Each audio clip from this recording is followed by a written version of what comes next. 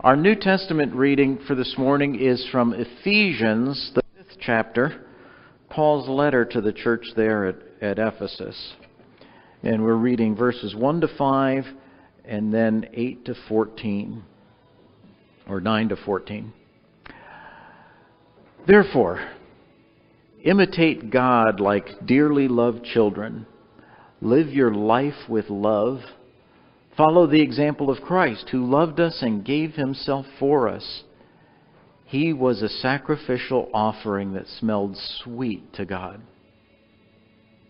Sexual immorality of any kind, of impurity or greed, shouldn't even be mentioned among you, which is right for holy persons. Obscene language, silly talk, or vulgar jokes aren't acceptable for believers. Instead, there should be thanksgiving, because you know for sure that persons who are sexually immoral, impure, or greedy, which happens when things become gods, those persons won't inherit the kingdom of Christ and God. Now for verse 8. You were once darkness, but now you are light in the Lord. So live your life as children of light. Light produces fruit that consists of every sort of goodness, justice, and truth. Therefore, test everything to see what pleases the Lord. And don't participate in the unfruitful actions of darkness. Instead, you should reveal the truth about them. It's embarrassing to even talk about what certain persons do in secret. But everything exposed to the light is revealed by the light. Everything that is revealed by the light is light. Therefore it says, wake up, sleeper. Get up from the dead, and Christ will shine on you. These are the words of God for the people of God.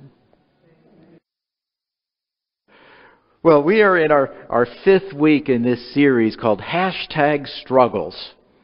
Following Jesus in a Selfie-Centered World.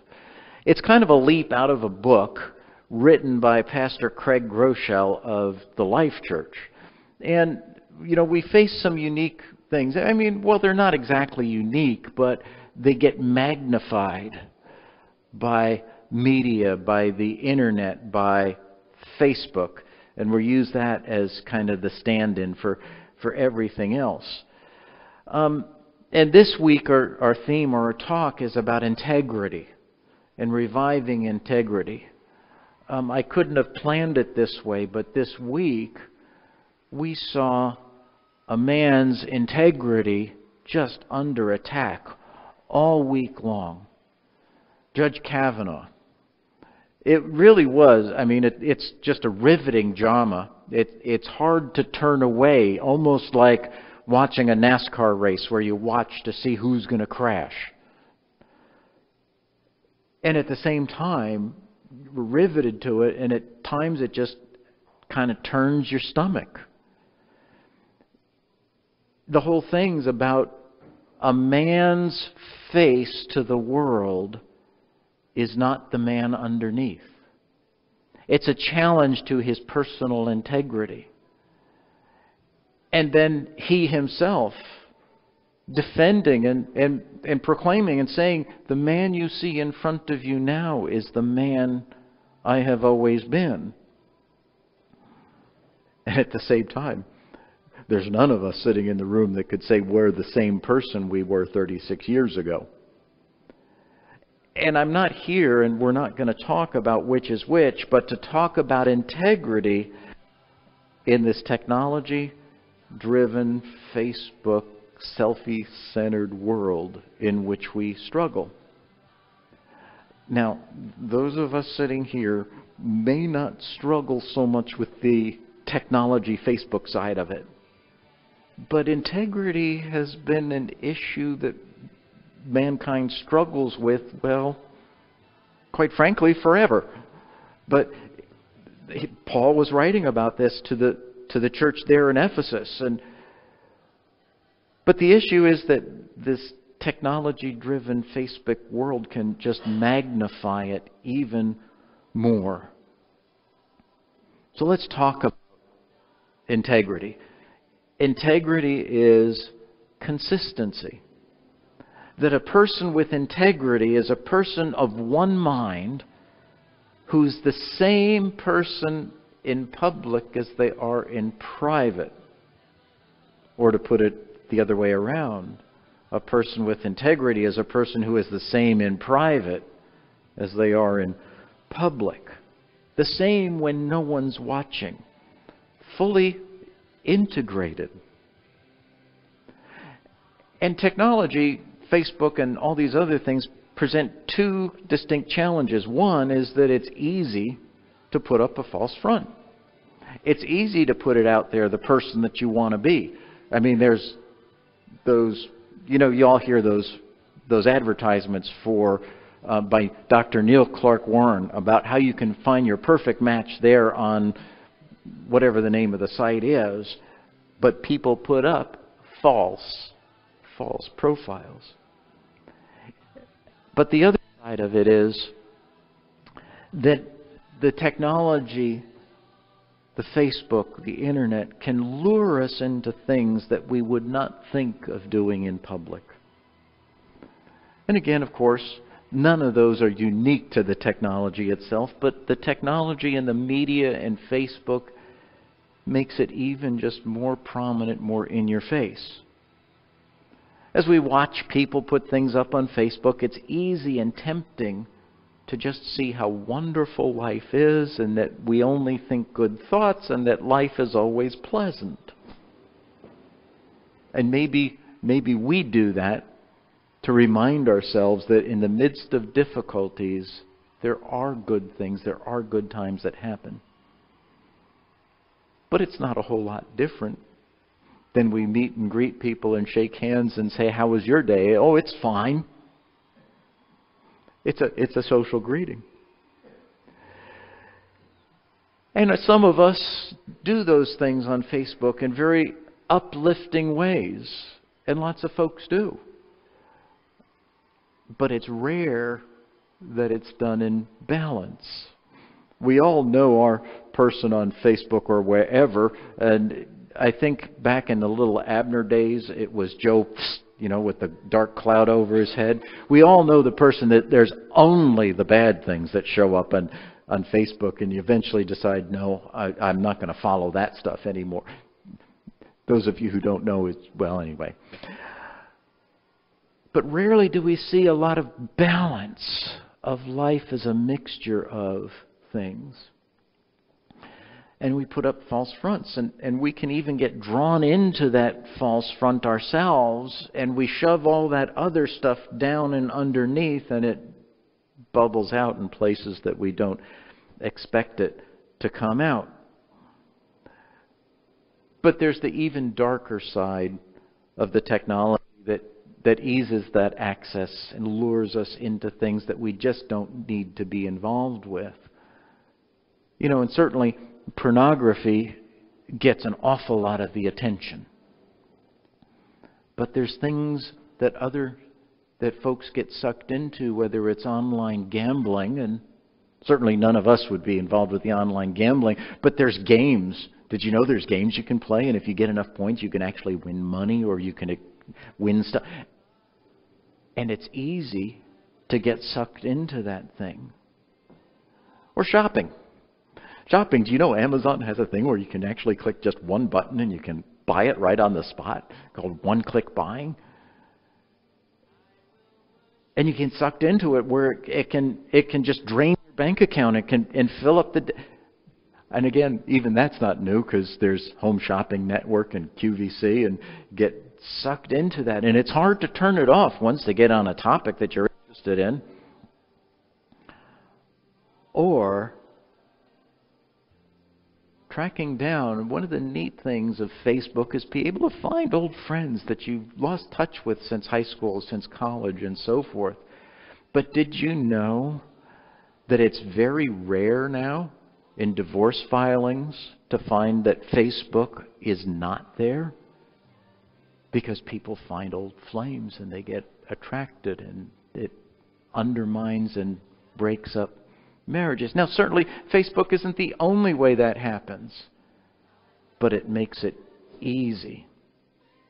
And it's not only Facebook that deals with this false front kind of thing, that deals with this integrity issue, and here's what we get faced with, and we're analyzing whether it doesn't matter which side of the aisle, but politicians who are one thing in public and another thing in private.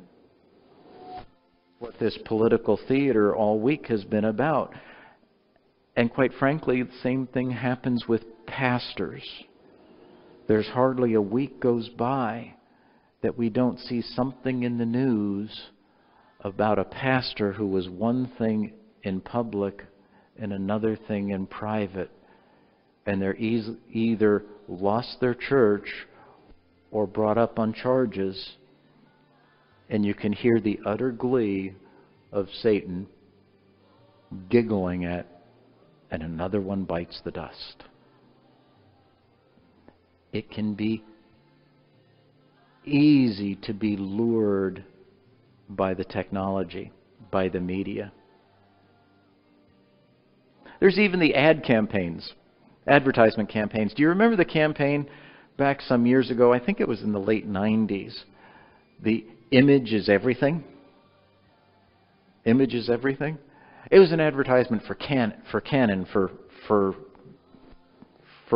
cameras. But it really was about the image of the person presenting it. Or here's another ad campaign that says what happens, the privacy thing. What happens privately is different than what happens publicly. Do you remember this one? What happens in Vegas stays in Vegas. Actually impelling, actually driving this idea that what's private doesn't matter. But a person with integrity, a person who is a fully integrated person, is the same in private as they are in public.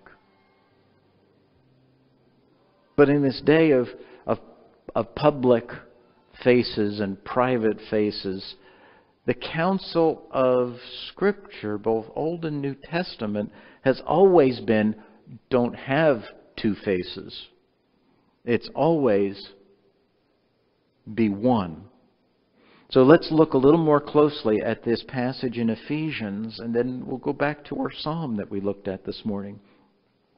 Ephesians 5 verse 1 said, imitate God like dearly loved children. Live your life with love, following the example of Christ. Why? We skip down to verse 5. Because you know for sure that persons who are sexually immoral, impure, or greedy, which happens when things become gods, those persons won't inherit God's kingdom. Verse 8. You were once darkness, but now you are light in the Lord. So live your life as children of light. And there are fruit, the result of being light. That's not keeping things in the dark. The fruit is goodness, justice, and truth. Don't participate in the unfruitful actions of darkness. Verse 12. It's just plain embarrassing to even talk about what certain persons do in secret. Yes, it's embarrassing. We don't want to talk about those kinds of things. And Jesus said, woe to you, Pharisees! You tie up heavy burdens on others, but you won't lift a finger to help.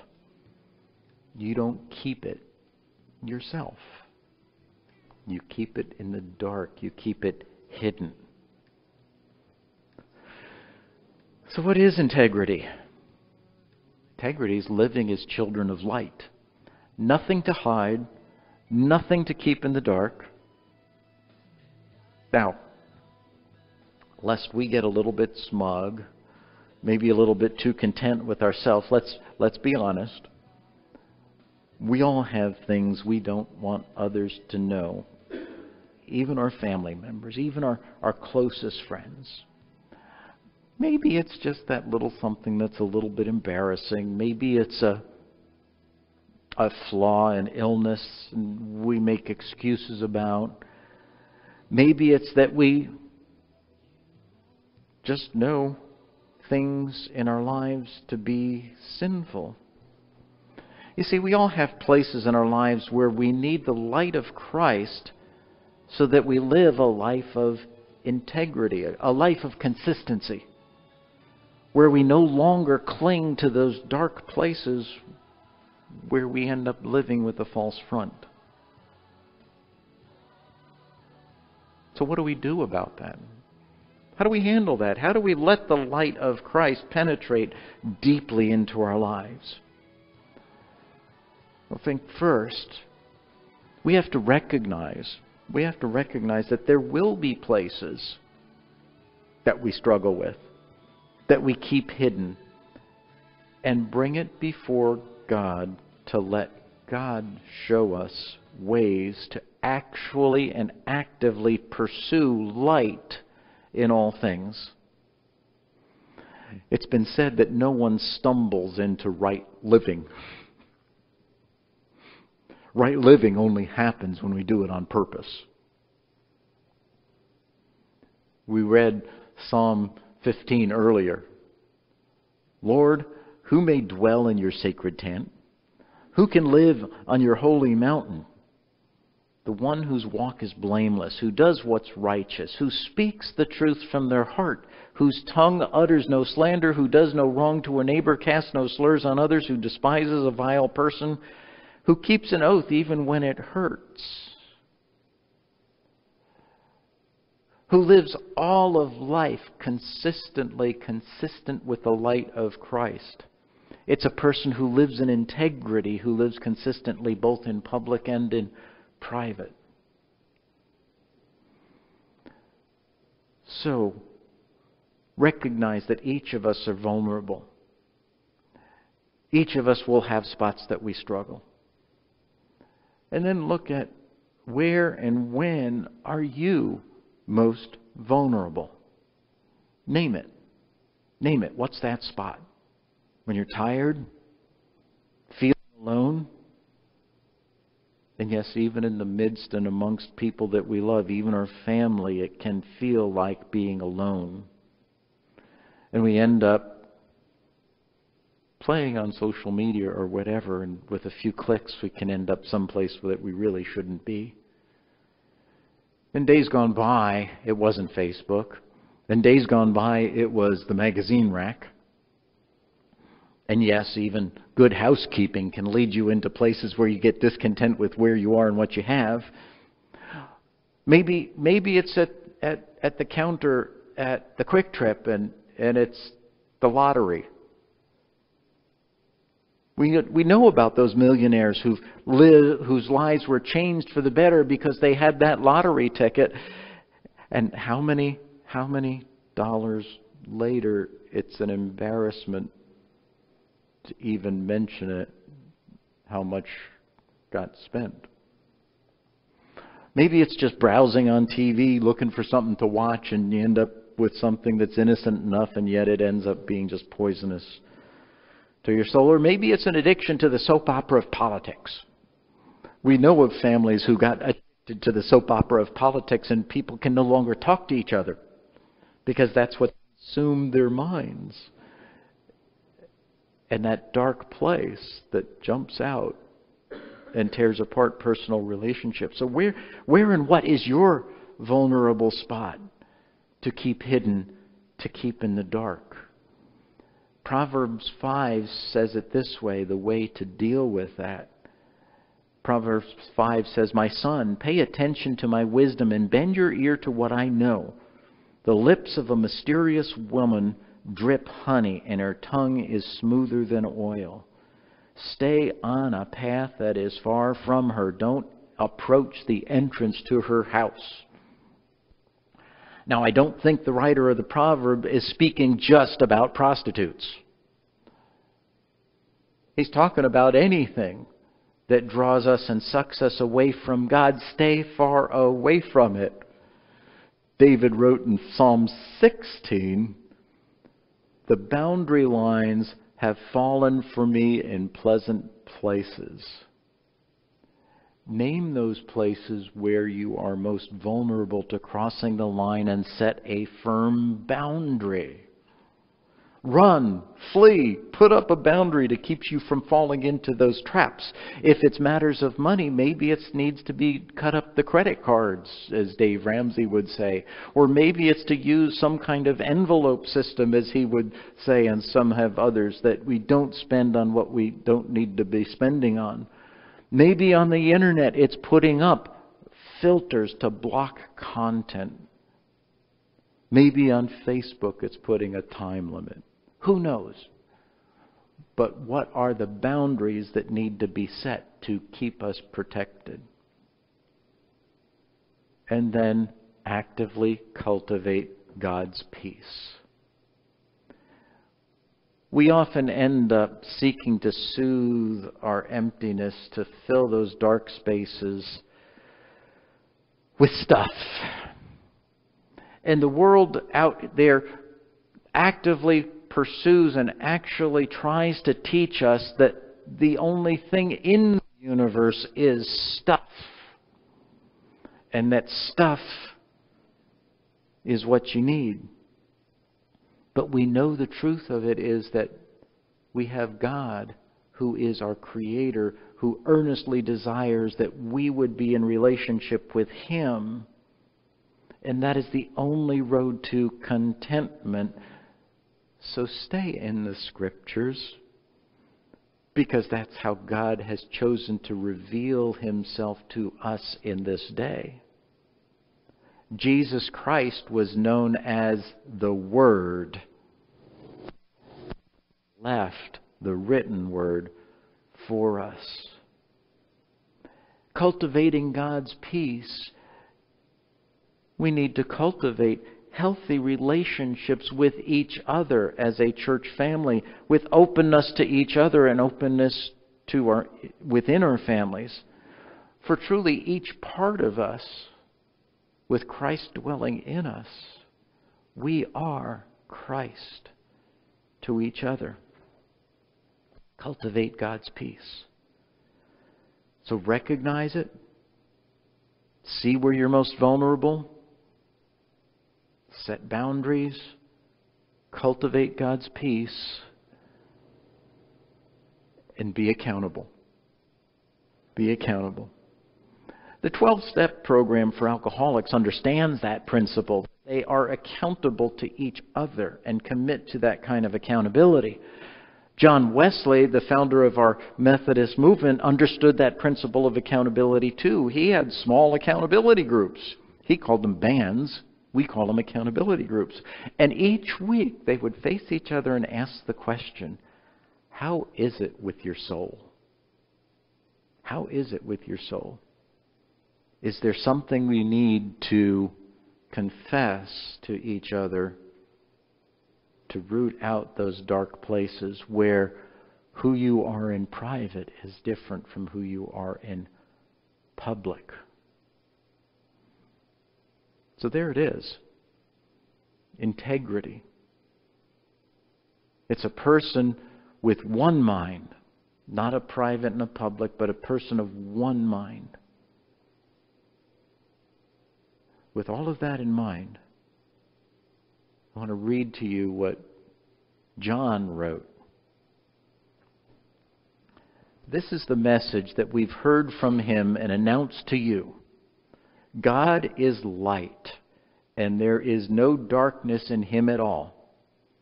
If we claim we have fellowship with him and live in the darkness, we are lying and do not act truthfully. But if we live in the light in the same way as he is in the light, we have fellowship with each other. And the blood of Jesus, his Son, cleanses us from every sin. Oh, and that happens in the light. Verse 8, if we claim we don't have any sin, we deceive ourselves and the truth is not in us. But if we confess our sins, He's faithful and just to forgive us our sins and cleanse us from everything we've done wrong. These are the words of God for the people of God. Let's pray. Father, you have given us your Son, Jesus. You have given him to us as light and life to the world. But he's also here for us to give light into our lives, that we might become fully integrated. Oh Lord, that we would open ourselves to your light, that we would be men and women of integrity, the same people in public as we are in private. Teach us to walk in your light. For it's in your name we pray. Amen.